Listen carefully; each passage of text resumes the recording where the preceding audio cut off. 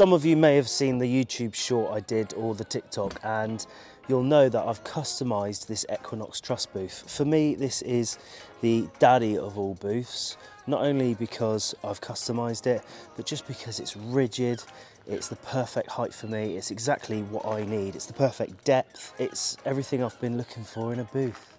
Yeah, and trust me, I've gone through enough booths to know that. I've had the Equinox Mark II, I've had the Gorilla version of the Equinox Mark II, the Equinox Combi booth, the Micron, this one, Facades, Light Console XPRS, and I've had another little table that I've got in there. I'll have to dig that out actually. But anyway, this is the booth that I dream of, yeah? And I've customised it.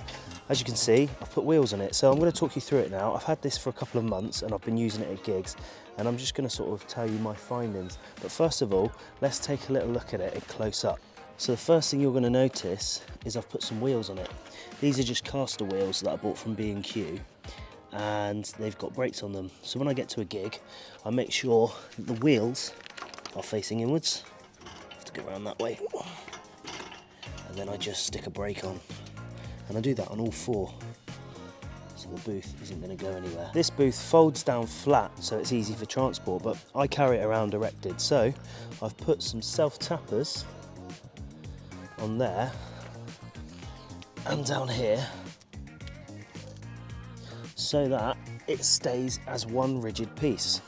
The next thing I did was I put some Loctite inside here, so that that is very, very secure and it's not going to come off. What I then did was fitted these. These are an overhead kit from the Equinox Mark II. They're pretty much tight, they're not going to go anywhere, but they're not a permanent fixture. And what I do with these, if I just twist that round, is I can undo this and go as tall or as small as I want. I stick the little catchment in there, and then I can mount my wash lights or whatever I want to mount on top.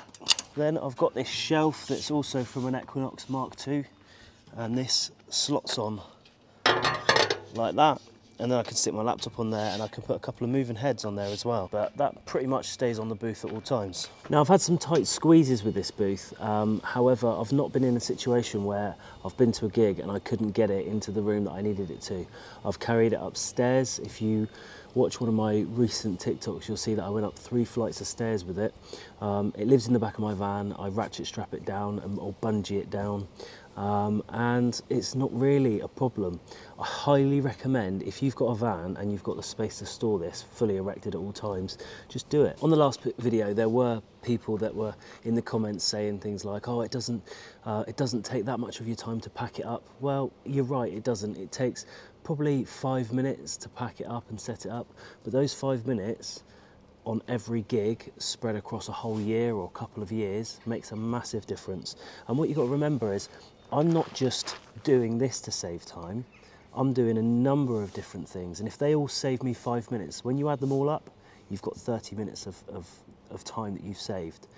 And those 30 minutes added up over a whole year make a massive difference. Time is money. Work smarter, not harder. But truthfully, the best thing about this booth is it doubles up as a trolley. When I get to a gig, I can just load a load of stuff on there, lights, controller, mixer, laptops. I can just load it up on there and wheel it in. It's perfect.